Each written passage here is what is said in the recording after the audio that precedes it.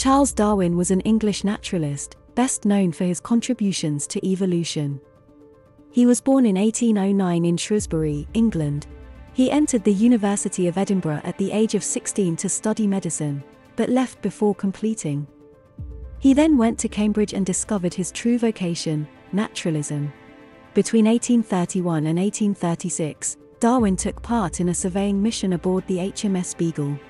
The Beagle visited many exotic locations in and around South America, including the Galapagos Islands, and then continued across the South Pacific, eventually circumnavigating the globe. This expedition was a huge turning point in Darwin's career, and formed the basis of his theory of natural selection. In 1858, Darwin and a younger scientist, Alfred Russel Wallace, both published papers with similar views on evolution.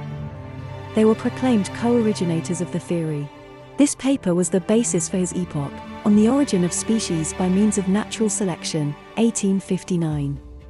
Darwin described how different animals descended from common ancestors by natural selection.